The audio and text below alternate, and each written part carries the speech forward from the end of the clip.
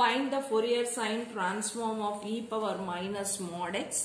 Hence show that integral 0 to infinity x sine mx by 1 plus x square dx is equal to pi into e power minus m by 2 where m is greater than 0. So, நான் இப்ப சொல்யூஷனுக்கு போறோம். நமக்கு இங்க என்ன கொடுத்திருக்காங்க அப்படினா f of x is equal to e power minus mod x. ஓகேவா? So, இப்ப நான் வந்து Fourier sine transform எழுதுறேன். Fourier sine transform f s of s. Fourier sine transform is equal to integral 0 to infinity f of x sine sx dx. ஓகேவா? So, இப்ப நான் இந்த f of s கண்டுபிடிச்சு எங்க substitute பண்றேன் அப்படின்னா inverse Fourier sine transform.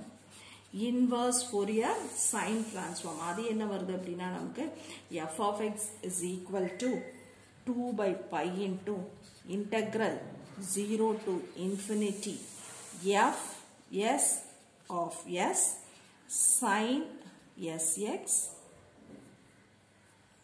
dx. So, இங்க வந்து f of s கண்டுபிடிச்சு அந்த f of s இதுல substitute பண்ணி we are going to find this result. f s of s is equal to integral 0 to infinity e power minus x sine sx dx. ஓகேவா? So, இப்ப நம்ம இங்க வந்து என்ன formula யூஸ் பண்ணணும் அப்படின்னா integral e power ax sine bx dx is equal to e power ax by a square plus b square into a sine bx minus b cos bx. So, இந்த formulaவை நம்ம இங்க யூஸ் பண்றோம். ஓகேவா? இங்க நமக்கு வந்து a is equal to minus 1, b is equal to s. Okay? So, இதை substitute பண்ணி இந்த formulaல கொண்டு வரோம்.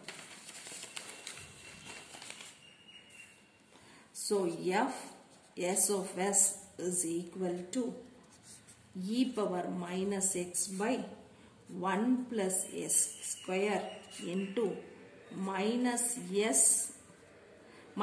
sine sx minus s cos sx.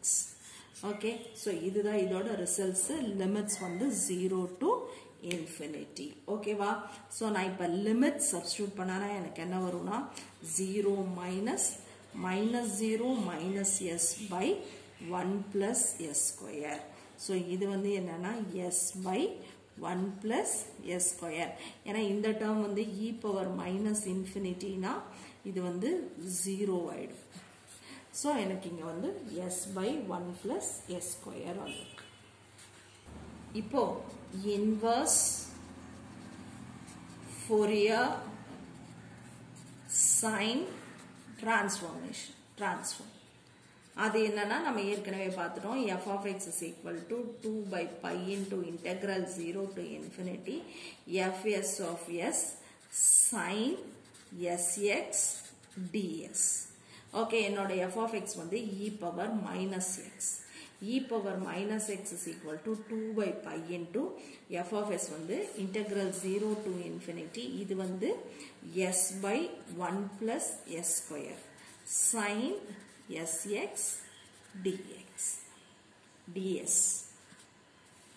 Okay, so இப்போ நம்ம வந்து என்ன பண்றோம் அப்படின்னா change x to m. அப்ப எனக்கு இது என்ன வரும்னா e power minus m is equal to 2 by pi into 0 to infinity s by 1 plus x square sine sm. இப்போ அந்த e power minus m இருக்கு இல்லையா அதை வந்து இந்த பக்கம் கொண்டு வந்துரும். அப்ப நமக்கு என்ன இருக்கும் pi into e power minus m by 2 is equal to integral 0 to infinity s sine ms by 1 + s square dx. or இதை நம்ம எப்படி எழுதலாம் அப்படின்னா pi into e power minus m/2 is equal to 0 to infinity s sine ms by 1 + s square ds ல இந்த s எல்லாம் வந்து x ஆ replace பண்ணும். ஓகேவா?